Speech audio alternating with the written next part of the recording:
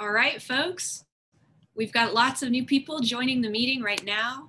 So I'm just gonna go ahead and say hello. My name is Leah Cuddyback and I'll be in the background making sure everything's going smoothly. As more folks file in, we'll kind of just give folks the space to get logged in. And I'm gonna go ahead and pass this to Jason since it's now 11:01. And Jason Pinchback from the General Land Office is gonna lead us through and give you all the rundown on how things are gonna flow today. So take it away, Jason. Thank you so much, Leah. Good morning. My name is Jason Pinchback. I work at the Texas General Land Office in the Coastal Resources Division. Welcome to our second installment of our Lunch and Learn series, featuring Mr. Brian Sims from the Houston-Galveston Area Council of Governments. I would like to first thank Leah Cuddyback from Texas State, Meadows Center for Water and the Environment, as well as Brian DeSanti from our NOAA Coastal Fellow from Texas General Land Office for helping to do the planning, preparation, and facilitation of the event. Part of our overarching goal and mission of Clean Coast Texas is we're aiming to enhance non-point source and water quality management and reduce the negative environmental impacts of stormwater runoff. Now, it's an easy thing to say. How do we help to manage NPS pollution? But it's a really difficult thing to do on the ground. So we have developed a variety of resources within our program, such as assistance with local planning efforts, assistance with ordinance development. We have technical resources, such as our sustainable drainage manual. We're also hosting workshops and engaging with decision makers through our partnership with Texas Sea Grant and Texas Community Watershed Partners. We are also conducting data analysis as well as retrofit planning. And retrofit planning is a concept of how do we reimagine an existing land use that might be creating a negative impact for water resources? How do we reimagine that, how we could construct it in a way that would be more beneficial? So part of the other concept with our Lunch and Learn here is we have speakers. Our last one last month focused on our coastal beaches and beach water quality through the lens of the Texas Beach Watch program and that data. And our one today is going to feature Mr. Brian Sims, as I had mentioned. But part of the concept here is we want to learn about these specific instances, but we're hoping that this information could also spur discussions or ideas of different concepts and approaches for managing water quality in communities that could be applied in other areas. So on that note, how many septic systems are there in our coastal zone? It used to be a mysterious question to ask without a real answer to it. But what we found out through AgriLife's research is that we have over 58,000 septic systems in our coastal zone. And many of those are in close proximity to water bodies. While many of these are functioning appropriately without issue, there are also many that are failing or are impacted by changes in sea level rise or water tables. And so when excessive bacteria and pathogens impact our local economies, our shellfish and our tourism industries can be negatively impacted. When we look at water quality, it turns out that bacteria and the associated pathogens create some major issues when it comes to impairments in streams. So without any further ado, I'd like to introduce Mr. Brian Sims, Senior Planner at the Houston-Galveston Area Council of Government, to share information related to his program that they're running and how that program is affecting and impacting and improving water quality. Mr. Brian Sims. Hi, thank you, Jason. Hi, my name is Brian Sims. I'm a senior planner with the Houston-Galveston Area Council. At the council, I'm involved in multiple projects, the primary ones being the Clean Rivers program, the Water Quality Management Plan, and our on-site sewage facility program. And that's what I'm going to be talking to you about today. Let me share my screen. All right.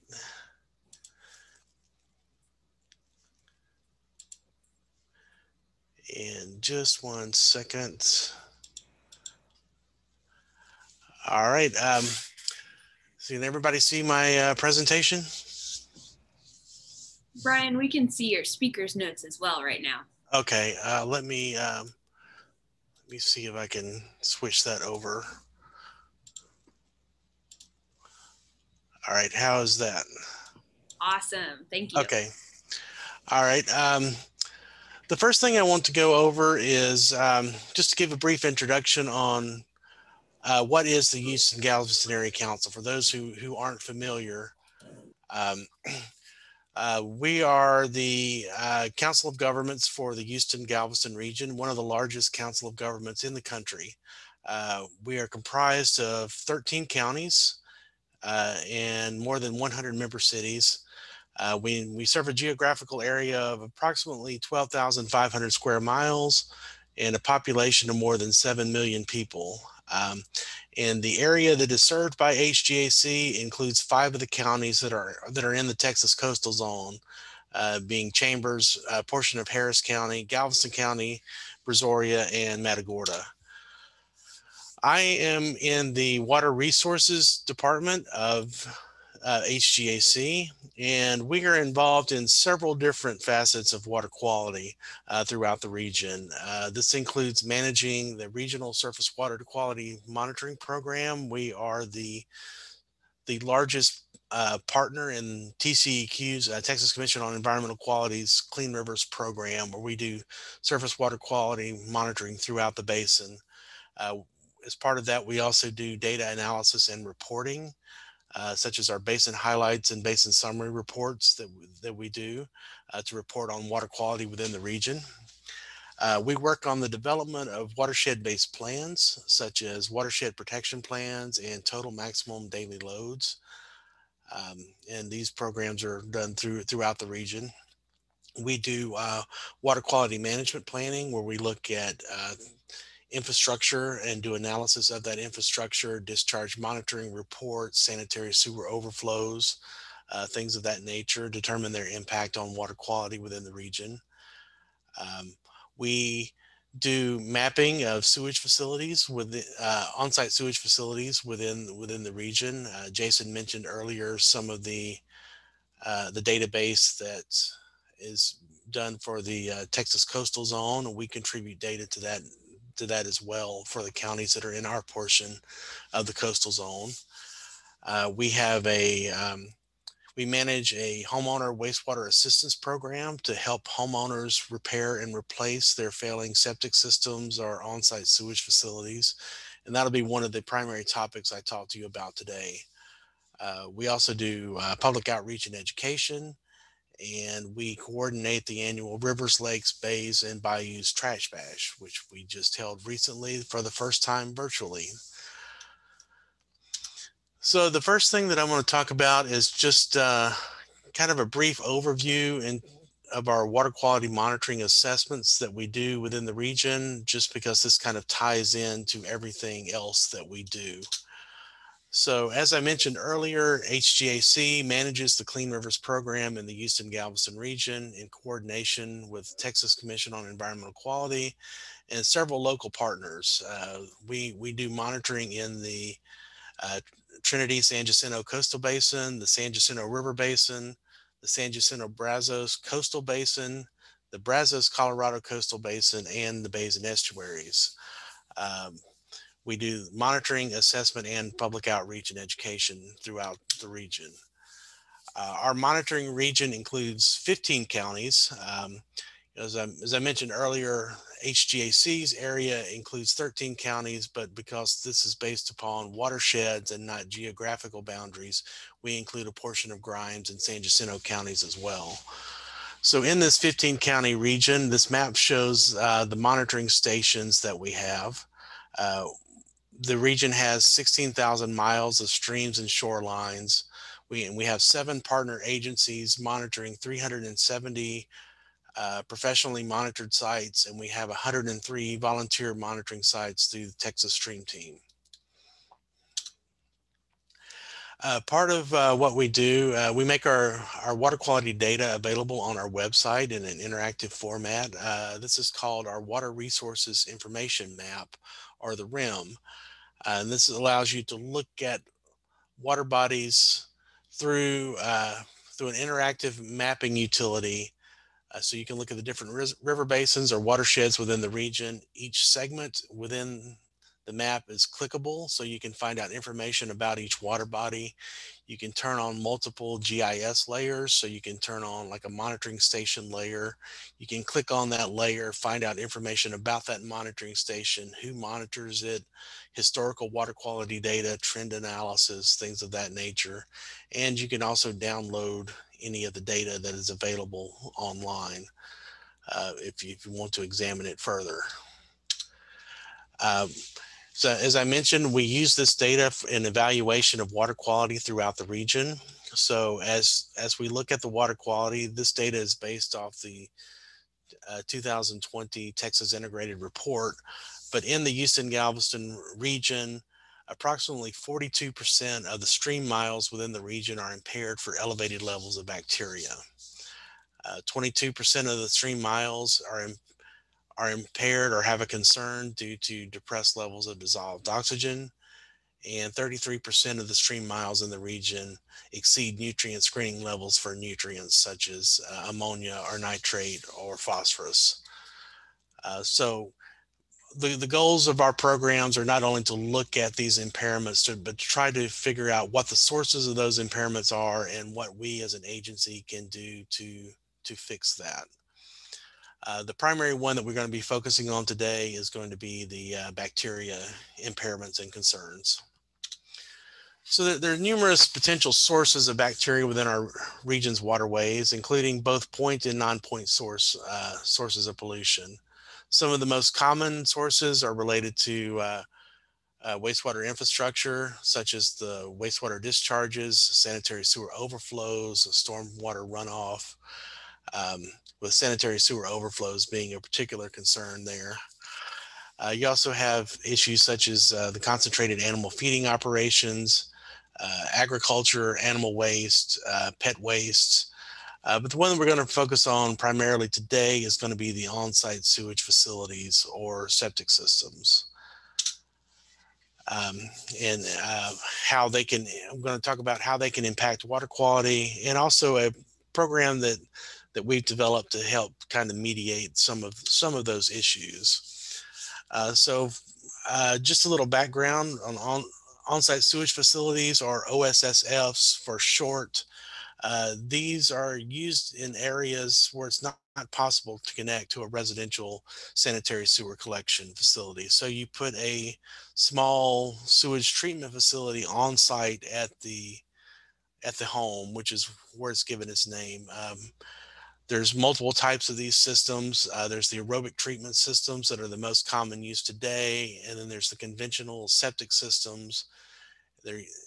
And both types of systems are used extensively throughout the region. Not all on-site septic facilities are septic systems, but sometimes those terms will be used interchangeably. So if I switch between terminology, just know that I'm referring to OSSFs, or on-site sewage facilities, as a whole, including both aerobic and conventional. A lot of the older systems within the region are the conventional type systems. Many of these were put into place before there was a requirement by the state for the systems to be permitted, which came into play in 1989. So a lot of these older systems are considered grandfathered. So they don't necessarily have a permit, so there's really no record of them.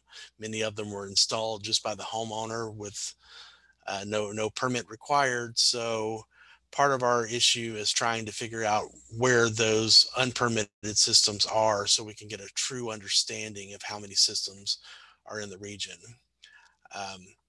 The on-site sewage facilities provide effective and appropriate treatment of wastewater if they're properly designed, installed, operated, and maintained.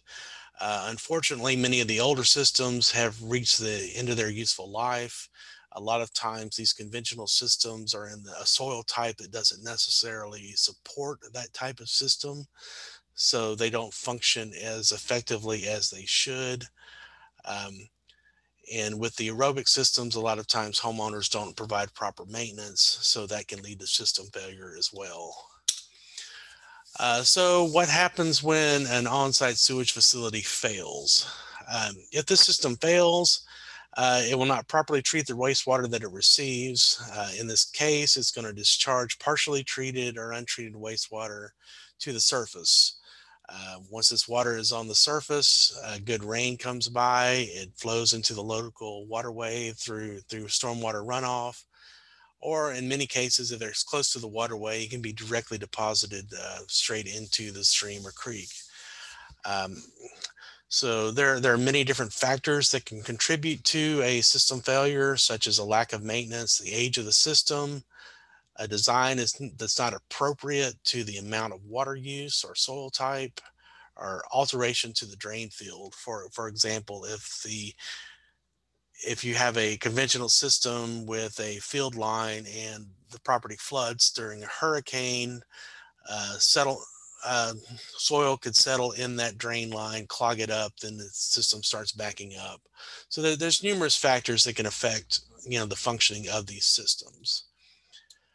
So how big of a problem can this be? Well, like I said, as stated before, when these function properly, they work very well. When they fail, though, they tend to fail spectacularly. And just doing a little basic math, looking at what potential bacteria loading can come from one of these systems, assuming that there's a concentration of 1 million bacteria per 100 milliliters and a average flow water usage of 70 gallons per person per day and an average of 2.86 persons per household, you're looking at 75,800,000,000 bacteria per system per day that can potentially be discharged to the surface. To take this one step further, if you're looking at a watershed and there's 100 sewage facilities within that watershed and a 15% failure rate, which is about average for the statewide estimate is 12%. At a 15% failure rate of 100 systems, you're now looking at 1,137,000,000,000 bacteria that could potentially enter that waterway. For reference, the water quality standard is 126 bacteria per 100 milliliters. So you can see this could be a significant potential source of bacteria, and that's one of the reasons why we as an agency focus on this source. So the first thing that we do to look at the impact of failing on-site sewage facilities on water quality in the region is to develop a mapping system for these systems. Each individual county is pretty much left to do their own thing. So what we try to do is regionalize this as best as we could within our region by working with the different permitting authorities known as authorized agents within our region to consolidate their permitting data and create an interactive map that we can use to look at these systems and their proximity to different watersheds. So right now we're covering the entire 13 county region. We're trying to bring in additional counties such as San Jacinto and Grimes that are outside H-GAC service area, but within our Clean Rivers program monitoring area. So far we have permitting data for approximately 92,000 systems within the region. And we have estimated there's an additional 200,000 that are out there that aren't permitted. This system is available online at the website indicated on the slide. So what can we do with this system? We have multiple different options that are available to us that serve several different functions in our water quality planning efforts. For example, in this first image, you can look at the number of on-site sewage facilities per square mile in different areas of the region. Green is less concentrated, red is most concentrated, just like the normal weather map that you would see on your evening news. You can also, with this, look at the age of the system based upon the permit data. In this second image, this is a zoomed in image, you can look at the location of individual on-site sewage facilities based upon their GIS data. You notice there's two separate colors here around this reservoir. One of those is permits issued by the River Authority. The other is by the county, um, both of which are authorized agents in the region. So it allows you to look also by permitting entity. But there's also measurement tools, so you can do a measurement distance between the system and the watershed, or the water body, to determine, how far away it is from that water body, to determine, how much of a potential problem it could be if it failed. This final image um, shows how we are able to use the system to evaluate where we expect there to be unpermitted systems. We do this by looking at parcel data where there aren't any permitted systems, and compare that to where systems are known to exist, and also where there's a service area boundary of a wastewater treatment facility, so we know where the people are on residential sewer, and so we can determine which ones of those on those that are outside that service area boundary should have a system, and we use that to estimate our unpermitted systems. And all that data is used in our development of our watershed-based plans. So now that we've identified that failing OSSFs can be a leading contributor to bacteria, we wanted to look at a program that we could implement to help homeowners repair and replace those systems. Unfortunately, the costs to repair or replace these systems are beyond the means of many homeowners, especially those on lower income brackets. So we established our homeowner wastewater assistance program to help those people in repairing those systems. So I'm going to talk a little bit, about the program, how it was created, how it was funded, and the qualifications to participate in the program, and finally some success stories that we've had with the program. So first, our program was set up through a supplemental environmental project, also known as an SEP, through the Texas Commission on Environmental Quality.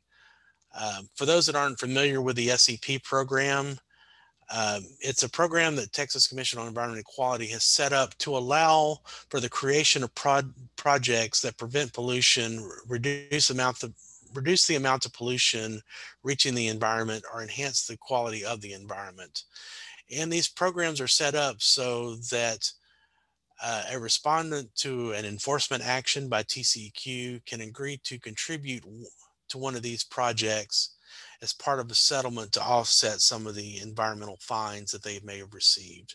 There's numerous programs throughout the state related to various topics, household chemical removal, tire removal,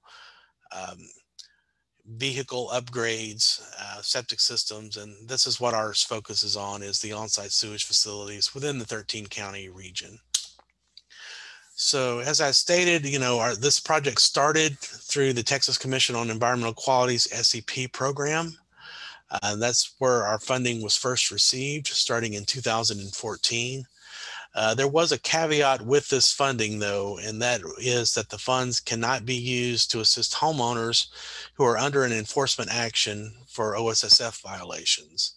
So if the county has already identified that a homeowner is in violation because their system has failed, unfortunately, we can't use TCEQ money to assist those homeowners. However, we have begun in 2016, we began to receive money through the Harris County District Attorney's Office. They liked our program and what we were doing, and they approached us about supporting our SEP program. They actually support approximately 10 different SEP programs through their environmental penalties that they receive through their court enforcement cases. With these funds, they do allow us to use those for homeowners who are under enforcement, because they realize that those are the ones that are most likely to be contributing to bacterial problems, and they want to fix that problem. So and because they're a private source of this funding, they don't have that same restriction as TCEQ. They also view the water quality as a regional issue, not just a Harris County issue. So they allow us to use the funding in any county within the region. In addition to those sources, we also have a few local industries in Brazoria County that contribute to the program through their employee giving programs. Although with this funding, it is limited to that county, to Brazoria County. So a quick overview of the program. Our program allows for the funding of the repair or replacement of a failing on-site sewage facility. We cover 100% of the costs associated with that, including the design, the permitting, and the installation of the system, as well as the first 2 years of a maintenance contract, provided that the homeowner meets the income and ownership requirements.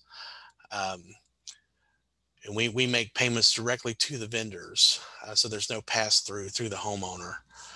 We have to bid these repairs and installations out to meet state purchasing requirements, though.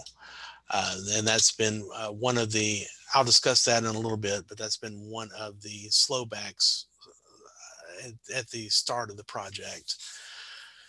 So how does someone qualify for our program? The first step is they must own and reside in the home. So it can't be a rental property or a vacation home. It can't be a new construction, although we can repair an existing home if the home was damaged due to repair, weather, things of that nature.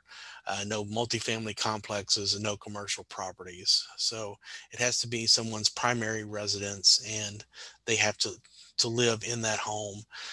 And they also must own the home and the property that the home is on. That is due to the permitting requirements. When a system is permitted, an affidavit is filed that ties that system to the deed.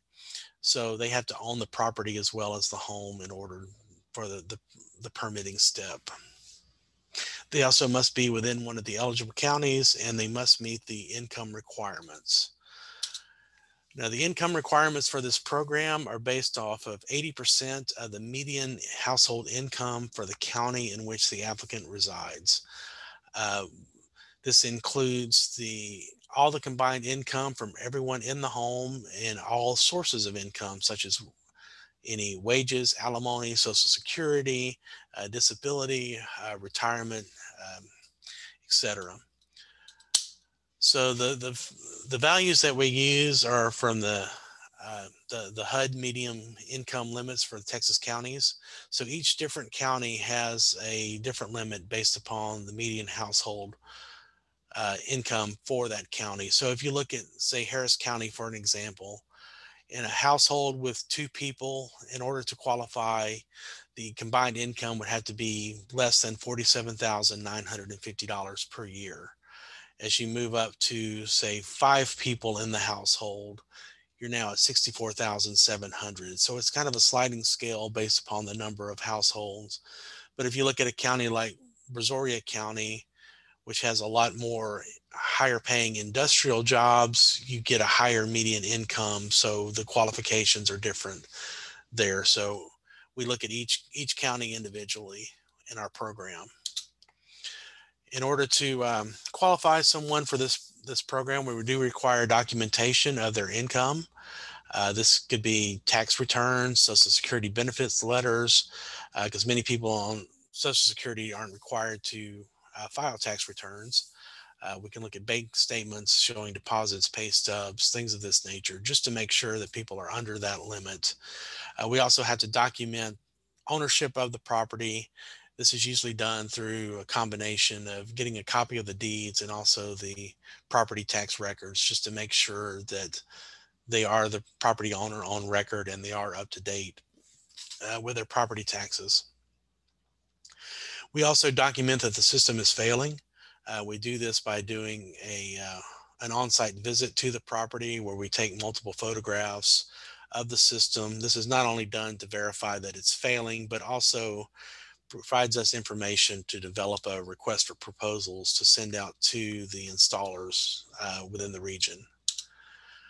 So what kind of costs are we looking at for these systems? As you can see by this table, the cost can be pretty high. I think the most expensive system that we've repaired was $17,000. The average cost is $11,000. which is a lot, especially with most of these installers. Most of them require payment up front. In some cases, you can do 50% down, 50% at installation, but it's very rare that you can finance one of these unless you refinance your house. And if you're looking at someone on Social Security that's making $1,200 a month, looking at an $11,000 bill to replace their septic system, they had to basically choose between repairing the septic system or keeping their electricity on. So most people want to do the right thing. It's just simply a matter of they don't have the money to do it. And that's where a program like this comes in to assist those homeowners in doing the right thing. Um, so for our vendors for our program, this was also one of the biggest challenges we had developing our project was finding qualified vendors within the region. There were numerous vendors, obviously, but because of our purchasing requirements and most people needing the money up front to cover their own costs for the tanks and the labor to put these in, it was hard to find vendors that were willing to work at the program initially. Once word of mouth got around, we got some new people in, but basically we require someone to be a licensed on-site sewage facility professional. So they have to be an OS2 licensed installer by TCEQ, and they have to be in good standing with TCEQ and the local authorized agent. So if they have been under enforcement by TCEQ or the authorized agent, they're not eligible for our program. They also had to maintain a liability insurance policy of $1 million per occurrence. This is one thing that kind of limited the number of installers as well, because a smaller 1 or 2 person operation doesn't necessarily have the liability insurance requirements that we need as an agency to make sure that we're covered for this work that we're doing on people's property. We also require a net 30-day payment terms, with vendors being paid directly by check or direct deposit. Like I stated, this became kind of an issue when we were first setting up, mainly because the installers typically require payment up front from homeowners, but we weren't able to do that as a political subdivision of the state due to our purchasing policy. So each system we bid out individually. We require written quotes from at least 3 vendors, and with work awarded to the lowest qualified vendor who meets specifications. Because we're working in 13 counties, we have vendors in each county that we solicit those bids to. We don't have any vendors that work in all of the areas. Most of them are specialized to just 2 or 3 counties, but typically each time we send out requests, it's to 5 or 6 vendors per county. We get referrals to our program through our watershed-based planning meetings. When we do a watershed protection plan, we usually include some OSSF training within that watershed-based plan. So at our public meetings, we promote this program. We also promote it on our website and through homeowner education courses. Thankfully, with the Harris County funding, our authorized agents, which normally would take people to court if they found an issue, are now able to refer people to us and allow us to help those homeowners. So it's helping the authorized agents as well, because now as part of their enforcement efforts, they can refer people to us. And as long as those people are showing a good faith effort to replace that system, they don't necessarily have to proceed with a court case against them. Many of our current installers and maintenance providers also refer people to us, and we also post signs in the yards after we do a repair. So some project activity for the region as of this month. So far, we have funded the replacement of 25 failing systems. Most of these have been conventional systems. We've also done repair of 14 aerobic systems within the region, and we did pump out of 7 on-site sewage facilities within Brazoria County. So far, we have received $417,498 in contributions, and has spent a little over $352,000 in repair or replacements. There's no money allocated to salary um, in this grant.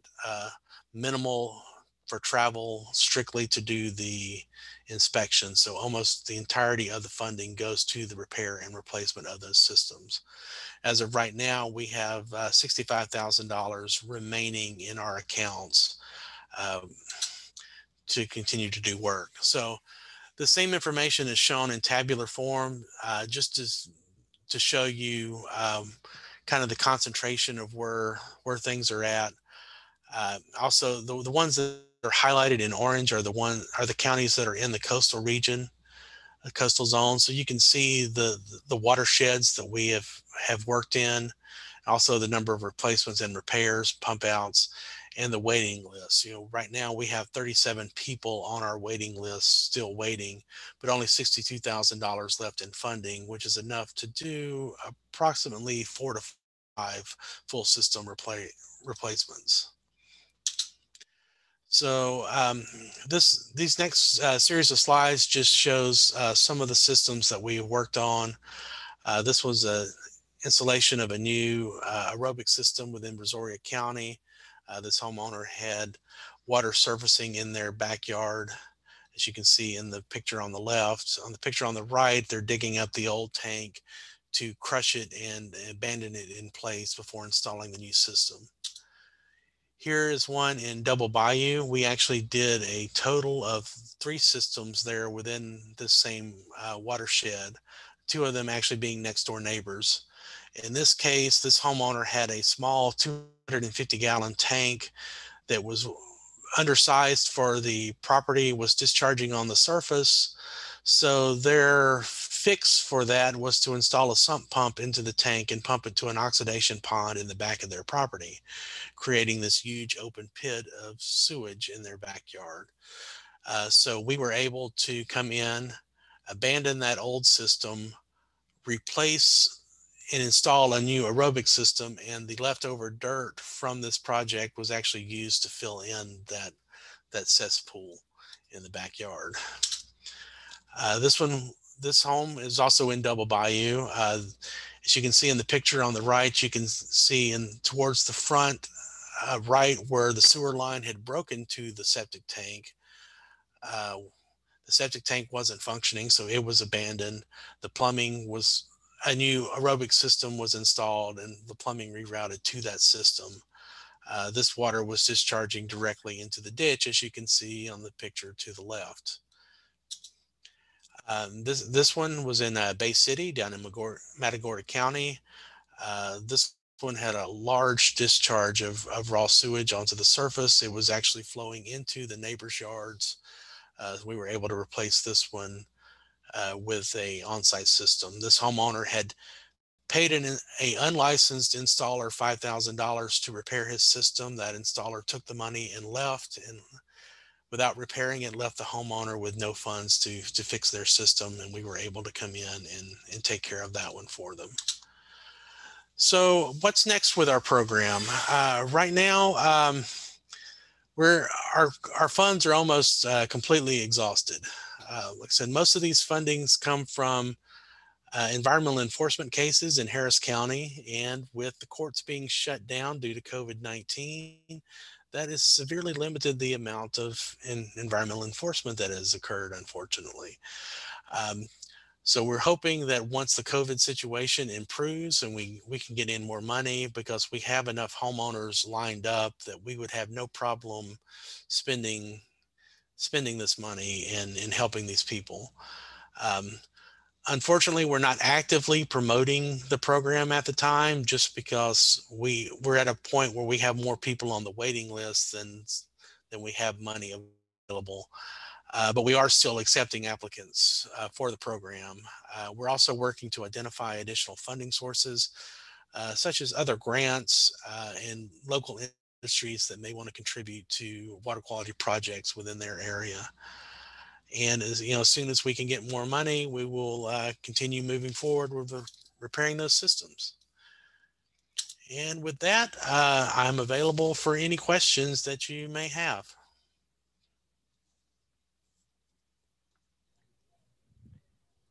Thank you so much, Brian. If you would stop sharing your screen and we'll get back to the main group of participants.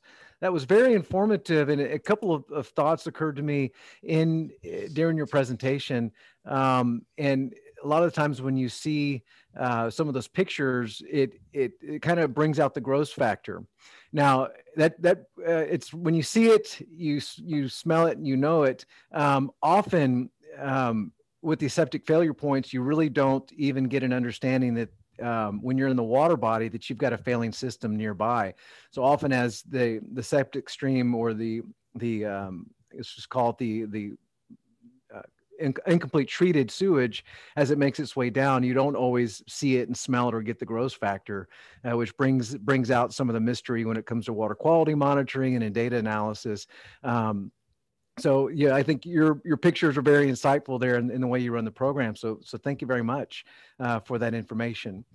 I apologize for the gross pictures right at lunchtime, but I tried to limit the grossness as best I could. Yeah, it's all good.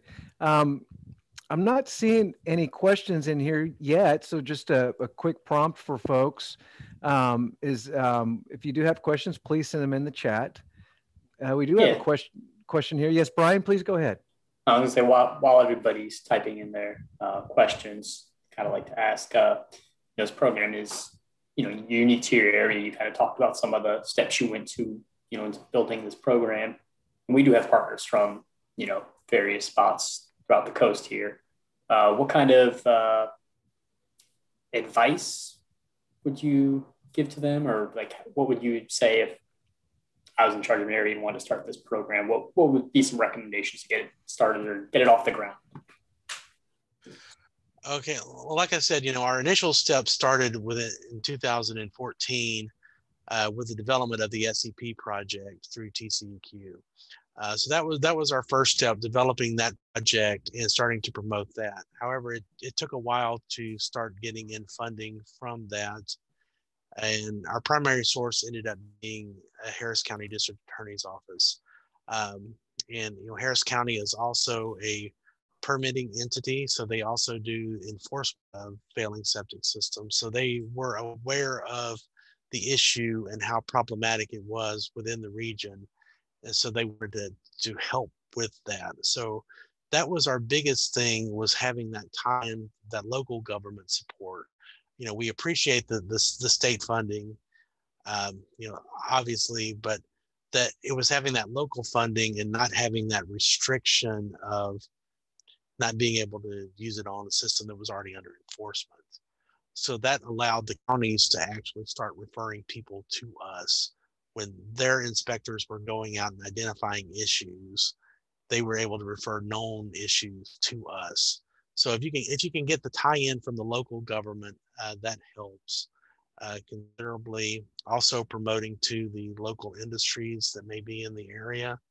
So we have two industrial facilities down in Brazoria County that contribute to us through their employee giving program. It's an elective program through their agencies where, some people direct their money to different sources, and this gives them an option of where they want to direct their funding to, and allows us to target those specific regional areas as well. Great. Thank you for that. We do have a question here from Adrian Hilme at the Coastal Bend Bay and Estuary Program. And I'm not sure if you can answer this, Brian, but it's not going to keep me too shy from asking it. Are there any tax repercussions to the homeowner who participates in the program? For example, this certainly results in an increase in property value, but is this considered a taxable gift or service provided by the by the state or the IRS? And if so, has this been an issue for the low income homeowners? Honestly, I'm not 100% certain on that. We have not had any issues reported with that. Like I said, most people are on Social Security. Most cases, the people that we are dealing with are on Social Security or disability. So extremely low income, most under $12,000 a year. I am not aware of any issues that have come up related to that. I've had none reported to me. We do provide the homeowners with, copies of the paperwork from the installation and things of that nature. Okay. For their tax purposes, but most of them, because they're on Social Security, don't file federal taxes anyways, because their income doesn't meet the threshold to require filing taxes. Well, thank you. And just as a quick note for folks, as we're starting to wrap up here, we're going to put links into the chat box here for posting of the videos regarding our first introduction to Clean Coast, Texas, in case you want more detail about it. We'll also post another link to our last Lunch and Learn on beach bacteria. And we also have confirmed our next speaker for next month, which will be Mr. Alex Nunez from Texas Parks and Wildlife Department, their Kills and Spills team. His focus area will be on harmful algal blooms, some of the causative factors, as well as an interesting story or two about his experience on the Kills and Spills team. We do have another question here from Miss Adriana Mendez, and she has a question about after the soil has been contaminated with bacteria, oops, it disappeared. Is there a persistent risk to human health? And how can that be minimized? No, there really, for the amount of water that would come out of this type of system, there really isn't a long-term risk. Most of these systems these conventional systems work through percolation through the soil anyways. So eventually, once the source stops, eventually it will percolate through. And the UV light from the sun will kill it eventually. But that's assuming that you stop that source of water. With these, the reason they're problematic is if it surfaces once, it's not a huge problem because those bacteria are going to die off pretty quickly. It's when it's a continual failure and you keep getting that source and then the rainwater takes that source somewhere else, it's a problem. So the only type it would be like an issue is like the homeowner who thinks they're doing the right thing by creating the cesspool in their backyard to keep it from flowing into the street, but now they have another issue. But like I said, we were able to fill that one in to remediate that. But typically it's not the type of issue like a chemical spill that would require coming in and removing dirt and replacing it, things of that nature. Thank you for that answer. So folks, we're going to wrap up here in just a few minutes. Just as a reminder, we have some links also to Brian's program at the H-GAC. Leah's also posted a poll question here about do you receive the Clean Coast, Texas emails? And if you don't, this is also an opportunity just to enter your email into the chat box. You won't get spammed from us. You'll get an email from time to time about our workshops and updates on the Lunch and Learn series as well. So we're getting ready to sign off. Before we do, I'd like to thank Mr. Brian Sims from the Houston-Galveston Area Council of Government for your presentation and willingness to share your expertise and time with us. So thank you, Brian. Thank you. We'd also like to thank Mr. Todd Running, who's a long-term manager in their Water Resources Department at the H-GAC. Under his leadership and all the work of the great staff, H-GAC is a leader in the coastal zone regarding the many different programs and assets and expertise that they bring to the table. So we want to thank the H-GAC as well for all the work that they're doing. On this note, we're ready to do business with you. Please reach out, take a look at our site, cleancoast.texas.gov. And thank you so much for attending this. Hope to see you next month.